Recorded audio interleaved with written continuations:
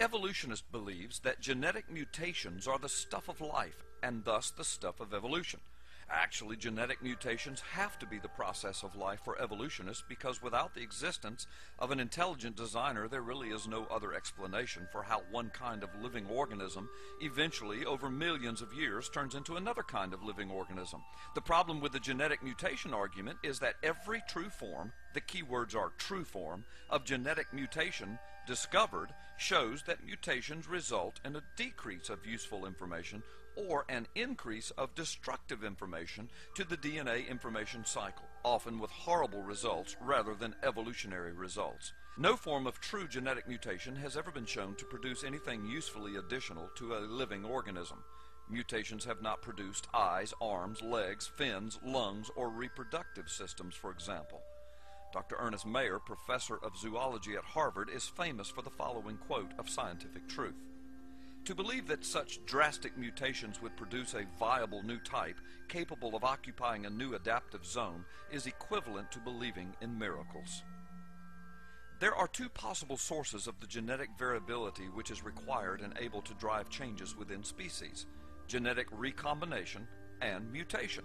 Mutations are random nucleotide alterations such as copying errors or changes induced by external mutagens. In contrast, genetic recombination is performed by the cell during the preparation of gametes like sperm, egg, or pollen, all of which are used for sexual reproduction. Genetic recombination is the primary source of the genetic distinctions between individuals in a living population and must therefore be the principal driving force behind changes within species.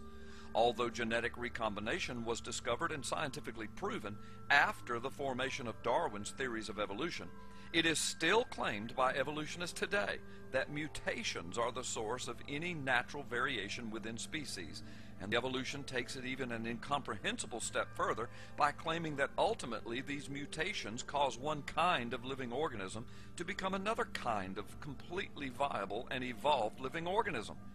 This is a supposed phenomena which has never been observed in the totality of man's existence. In comparison to recombination, the changes induced by mutations are totally insignificant. Mutations are also disruptive to normal gene function and are often corrected by the cell whenever detected. Now let's deal with a few of the most recent evolutionary arguments that supposedly prove that evolution occurs through mutation. The more that real science investigates these claims, the more pseudoscientific evolution appears. The evolutionist will ask, what about the mutation of viruses? For example, the flu virus becoming more and more resistant to vaccines. Bacteria do not become resistant to antibiotics merely by experiencing genetic mutations. In fact, there are at least two important genetic mechanisms by which resistance may be conferred. First, there is the process of conjugation, during which two bacterial cells join and an exchange of genetic material occurs. Certain enzymes exchanged in this process coincidentally assist in the breakdown of antibiotics, thus making the bacteria resistant to antibiotics. Secondly, bacteria can incorporate into their own genetic machinery foreign pieces of DNA by either of two types of DNA transposition. In transformation, DNA from the environment, perhaps from the death of another bacterium, is absorbed into the bacterial cell. In transduction, a piece of DNA is transported into the cell by a virus, for example. As a result of incorporating new genetic material, an organism can become resistant to antibiotics. So in other words, bacteria and viruses adapt rather than purely mutate. This medical scientific fact is now so well known that many evolutionists have dropped this argument for their proof. Another evolutionist argument is, what about the mosquito's amazing ability to resist each new repellent used against it? The source of the mosquito's ability to resist repellents is found in adaptation ability within its genome. As it adapts, it is still a mosquito, and no new body parts have been found. This amazing ability is identified as natural selection or adaptation, not evolution. No new species or additional body parts are arising from this process, and furthermore, older pesticides can remain effective, especially if a new generation of mosquitoes are not exposed. But what about bacteria developing the ability to digest nylon? In the 1970s, a team of Japanese scientists did come across a bacterium that was able to digest nylon. Yet again, it's not exactly the vindication that evolution required. The mutation that caused the bacterium to do this was not found in the chromosomes, meaning that it could never be transferred during binary fission.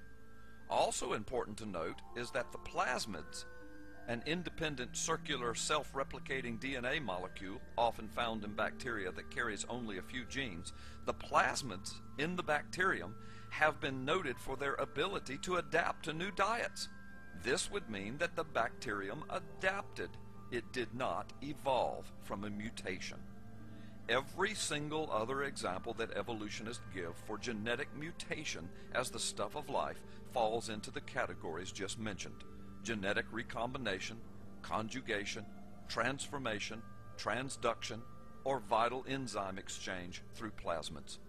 For a mutation to cause one type of living organism to turn into another type of viable living organism would indeed be a miracle.